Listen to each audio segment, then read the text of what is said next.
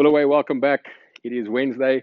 I'm extremely excited about today's workout. We tested this one a couple of weeks ago. It is a challenging piece. I think you guys are going to love it. I think you are going to feel great after this workout. You're going to feel very proud of your effort. So here we go. Our workout is going to include some running. We're going to do some kettlebell swings or swings with whatever equipment you have. And then we're going to do some goblet squats. You'll start off by doing a 500-meter run. Whether that's in shuttles or out in the street is entirely up to you. Once you guys are done with your 500-meter run, we are going to go for 50 kettlebell swings.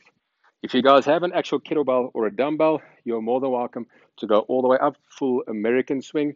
If you guys are using a backpack or an odd object, we highly recommend to just go for a Russian swing variation. So I've got my kettlebell over here. I'm going to stand it up, and from here, I'm going to go full American kettlebell swing or Russian is entirely up to you guys. What we're looking for over here is for you guys to keep the tension throughout the movement.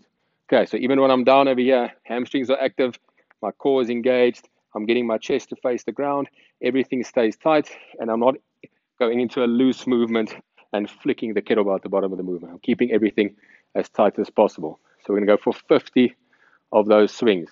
My recommendation over here, depending on what weight you're going on, is to try and break this into 2 to a maximum of 3 sets. If you can go unbroken, even better. Okay, for the goblet squats, you'll take your piece of equipment. We're going to get it up right against your chest, get into a nice firm position, and then we're going to go for perfect squat mechanics. Chest up, feet stay flat on the ground. I'm clawing my toes into the ground, all the way down, all the way up, and we're going to go for 50 of those. Again, my recommendation for that first round is to either go 2 to 3 sets. If you're a crazy person, you can try and go unbroken.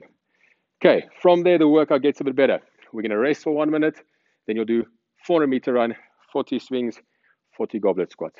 Rest 1 minute, 300, 30, 30. Rest, 200, 20, 20. And then our final round will be a nice short sprint. With that last round, I want you guys to try and hold on to the movements without putting down at all. 100-meter run, 10 swings, 10 goblet squats, and then the workout is over. Expecting this workout to take anywhere from 20 to around about 27 minutes. I hope you guys have fun with it, and then we'll see you tomorrow for a nice upper body EMOM.